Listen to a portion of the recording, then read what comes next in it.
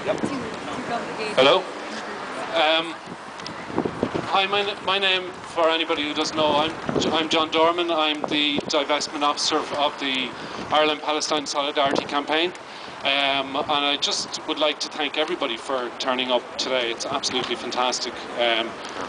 We didn't expect this response, but obviously it shows that there is a true depth of feeling among all people in Ireland about CRH's illegal activities in the Occupied Palestinian Territories. We're here today to highlight CRH's involvement in the construction of the illegal separation wall, which when complete will be 725 kilometres long, and also the illegal settlements in the West Bank and in East Jerusalem. CRH purchased 25% of the Israeli company Mashav in 2001, and since that time the population of illegal settlers in the West Bank has grown from 360,000 to just under 500,000.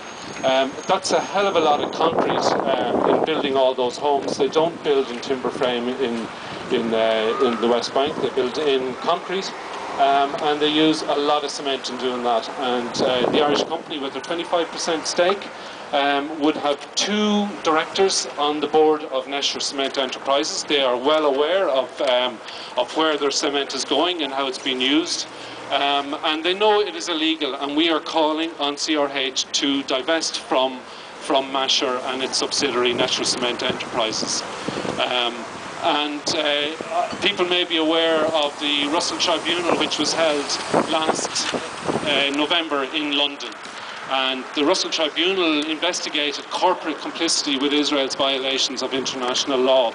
It looked at the whole settlement industry, and CRH is one of the companies that was condemned by the Russell Tribunal and found complicit with Israel's violations of international law, and also exposes the company and its shareholders to litigation by the Palestinians for the displacement from their homes.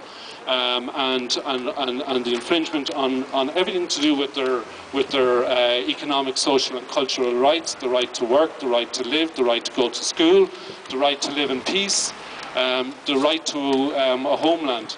So we are here again today calling on CRH to divest from this company and save their shareholders from the possibility of massive legal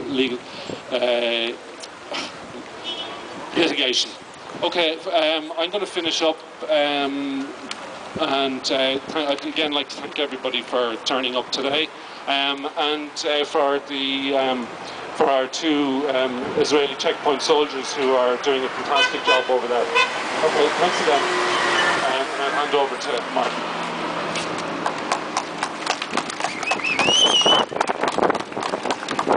The meeting is going on in the Marine Hotel, and I'd like to do some chanting now so that people over there, if they haven't seen us on their way in, that they possibly might hear us. Hopefully we can get it loud enough that it will carry across to the Marine Hotel and into the CRH AGM, so they know that people are aware of the crimes they are committing. So hopefully you'll join in, and we need to be loud. Apartheid walls are a crime. Israel out of Palestine. Apartheid walls are a crime. Israel out of Palestine. Apartheid walls are a crime. Israel out of Palestine. Apartheid walls are a crime. Israel out of Palestine. Apartheid walls are a crime. Israel out of Palestine. Apartheid